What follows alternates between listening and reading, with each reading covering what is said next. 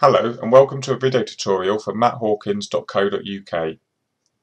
In this tutorial I'll show you how you can stitch together MP4 video files using the free utility MP4Joiner. MP4Joiner is available from MP4Joiner.org and is available for Windows and Mac operating systems.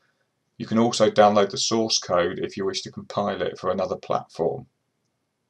MP4Joiner allows you to stitch together MP4 files.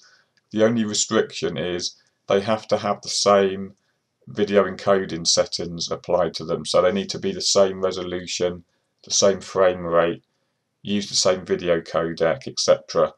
So ideally this is best suited for files that you've obtained from exactly the same source, or they're files that you've exported from an application using the same settings.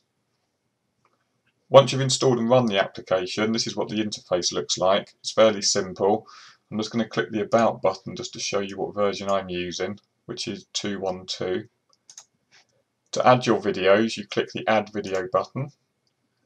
And what you can do here is browse to and then select your video clips.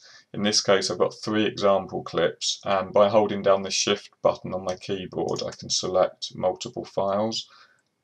I'm then going to click Open, and it will then load those files into the video list. After a few seconds it will summarize the properties of those videos, so it shows you the codec, the resolution, the frame rate, so in this case it's an NTSC frame rate, and the aspect ratio, so 16:9. All of these properties have to be the same for it to be able to stitch the videos together. MP4Joiner will join the videos together, it won't re-encode them, so it will give you a good quality output that's the same as your input. However, it can only do that if all the properties are the same. If your properties aren't the same and you need to stitch the video together, you'll have to use more of a traditional video encoder that will actually re-encode all your video. But in this case, this will give us the best possible quality output. Now what you can do is you can also use the remove button if you wanted to remove any of these videos, and obviously you can click the add video button to continue browsing and add in additional video files. You click on the first one in order to get your join button enabled. However, once it's enabled you can click on it. It will then allow you to specify an output file which defaults to output.mp4. I'm just going to click save. It will then stitch the files together.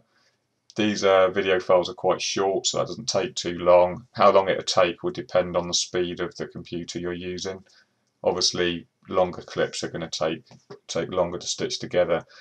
You can see here these clips are roughly 40 megabytes each, so my output file is going to be of the order of 120 megabytes. So what I'm going to do is close that dialog box and switch to my output folder. Here's my output folder, and here we can see the output.mp4 file it's created.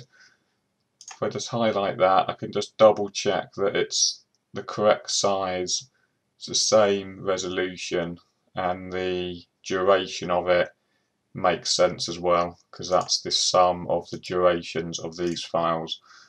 So it's always good just to double check that that comes out at the right length and right size that you would expect it to. Thank you for watching. Please take a look at my other videos and don't forget to subscribe.